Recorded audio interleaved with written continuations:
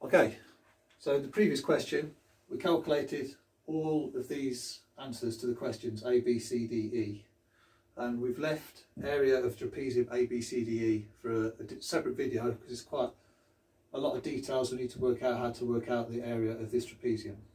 So if you want to see how A, B, C, D, and E are done, just check the link below and you'll see that. So now area of a trapezium, A, B, C, D. So A, B, C, D. That's the trapezium we're looking for. So where do we start? Well, first of all, formula for area of a trapezium.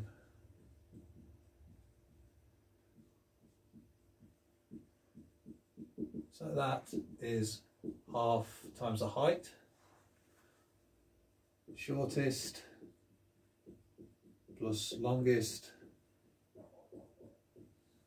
All we do now is just multiply them by half times the height.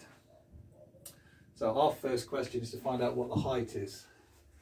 So we know that B and C make the height, and then we've got A, and then we've got down to D, comes down here like this, and then this is a right angle, so that's all good. So now we got point P in the middle, A at the top, and D over here.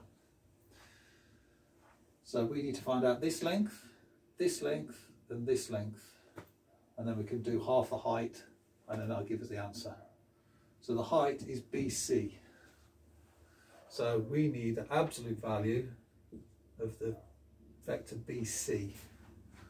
So BC, so first of all, that would be the absolute value of the vector C. Sorry, let's just write that out again a little bit better. Absolute value of the vector C minus B. Okay, let's get that better. Okay, so that equals, so C minus B. C is 114. So absolute value 114 minus B, which is minus 138.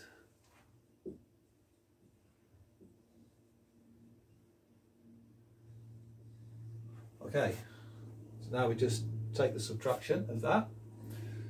So now we've got absolute value 1 minus minus 1, so that's the modulus, sorry, of 2. 1 minus 3 is minus 2. 4 minus 8 is minus 4. And then there we go. So now to work this out, we take the square root of each of those.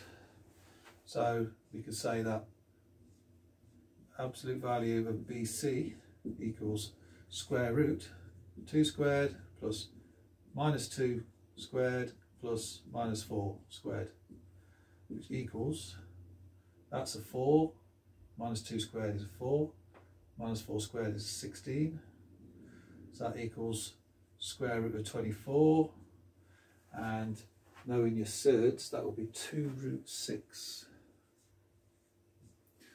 Okay, so let's continue this formula over here. So we've got a half times 2 root 6. Okay, that's where we got so far. So now the shortest and the longest. Let's start with the shortest, AB. Well, we know AB is this one here. So therefore, the absolute value of AB, or the modulus, is square root 1, 1, and minus, so 1 minus 1 and 1.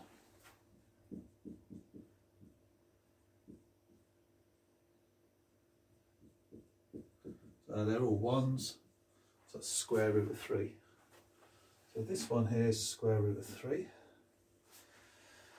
Now, before we calculate PC and DP, we know that AB is same as PC and DP. So we can save ourselves a bit of time here.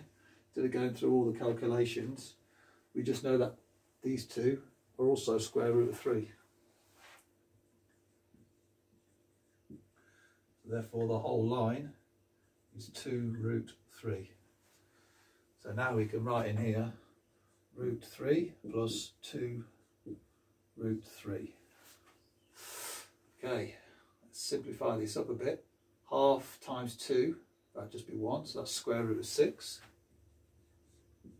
times 3 root 3. So 2 root 3 plus 1 root 3, 3 root 3. Okay, so this will simplify out as root 6. Put it all into surds. Root 3 is root 9 and root 3. Multiply these all up together. 6 9s are 54 times 3 is 162.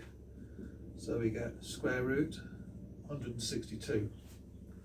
So that equals 162 we divide by 9. So 9s into 162 go 18. So 18 will also be square root of 2 in there, so we got square root of 2. So square root of 2 is the area of our trapezium. Thanks for watching.